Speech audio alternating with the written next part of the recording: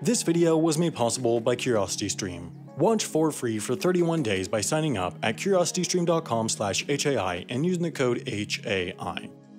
North Korea. It would be great as a reality show, but it's less great as reality. As much as this country likes to pretend that the rest of the world is made up exclusively of brainwashed heathens living in hellscape garbage fire countries, sometimes certain North Koreans, special enough to get a hall pass, need to get out, and sometimes other people go there to experience the dictator Disneyland. Now, there is a train to the DPRK from Russia and China, but honestly, what are trains good for? Other than low-cost, long-distance, time-efficient, economically stimulating, carbon-minimal, socially egalitarian, death-reducing transport? Nothing, because they don't have wings. That's why North Korea has its own extra special, tiny, terrible airline. And here's some boring history, made possible by my declining audience retention statistics. Back in the 50s, the USSR was North Korea's sugar daddy, and so the airline was first established to fly to the eastern bit of the Soviet Union so that people could connect onto Aeroflot services to Moscow. In the early days, they flew exclusively Soviet planes, which sometimes didn't crash, and mostly focused on flights to the USSR and later China. Eventually, though, they got some big boy Ilyushin IL-62 and Tupolev Tu-154s, which surprisingly are not the names of toaster models, but rather planes that could fly all the way to Eastern Europe. That meant that they could finally fly the crucial non-stop route of Pyongyang to Moscow. They also eventually added some flights going all the way to some other Soviet-united places like East Germany and Bulgaria.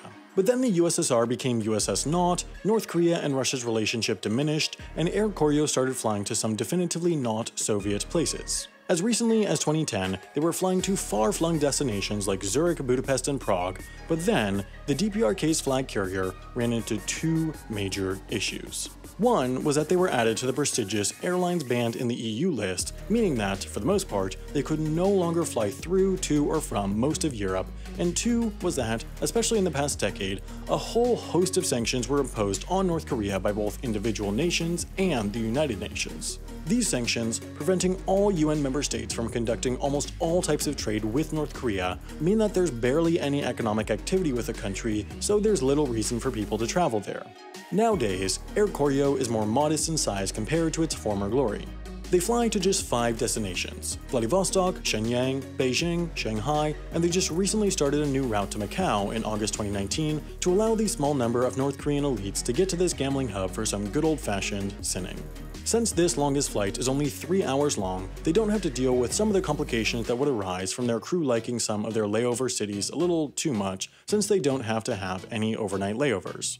They do, however, have plenty of complications arising from operating from one of the most sanctioned countries on Earth. These sanctions have long prevented them from purchasing Boeing or Airbus planes, so they bought Soviet or Russian-built planes, but then North Korea accidentally pressed the big red "Sanction Me More" button. On November 28, 2017, North Korea launched a ballistic missile that landed uncomfortably close to Japan, and, in response, the UN dropped the mother of all sanction packages outlined in this bad boy document, UN Resolution 2397. This resolution resolved, among other things, that all UN member states would prohibit the direct or indirect supply, sale, or transfer to the DPRK of all transportation vehicles. It clarifies that this includes everything between HS codes 86 and 89, which are codes used by custom organizations, and if you pull up HS codes 86 through 89, you'll see that that includes, among other things, locomotives, tractors, tanks, baby carriages, buoys, and aircraft.